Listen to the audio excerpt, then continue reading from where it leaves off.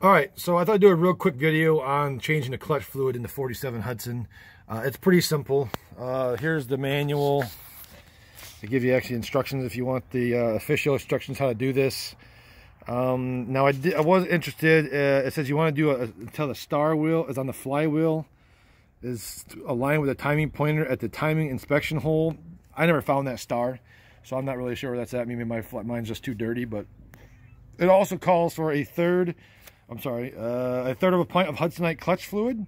I went to the Google machines and found out that a third of a pint is about 5.333333333 fluid ounces.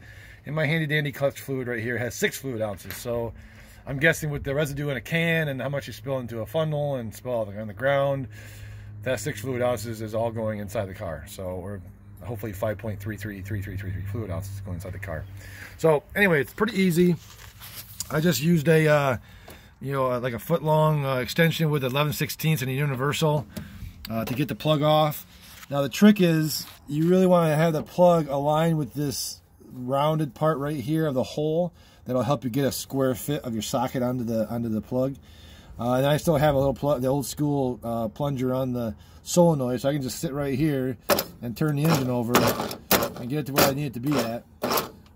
So that's the other plug. There's 2 of them on here.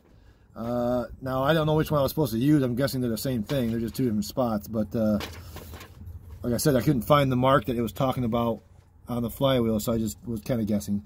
So basically, I took one plug out, ran it to the bottom of its travel, so it's at the bottom of the engine, drained it out into a pan, and now I'm basically going to come back around, rig up a little funnel and tube deal, because obviously that's not too easy to get to.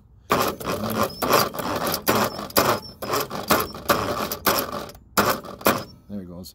Not easy to just fill that in, so it'll be a little bit of fun doing that without spilling stuff. But so yeah, that's pretty much all it is. And then I'm gonna put the plug back in and call it good once I put all the fluid in there. Now I already drained this, and as you can see from that picture right there, the fluid looks pretty black. And when I've drained it, this is all I got. And obviously that's not 5.333333 fluid ounces of clutch fluid. So I have a leak, or I didn't put enough in there, or something happened when I did it over the winter, and she smells pretty burnt too. So hopefully I didn't burn up my clutch trying to get it to work, but I'm afraid I might have. So then I'll be doing a video on how to remove the clutch. But hopefully that's not necessary. But anyway, just thought I'd do a real quick short video on how this is done.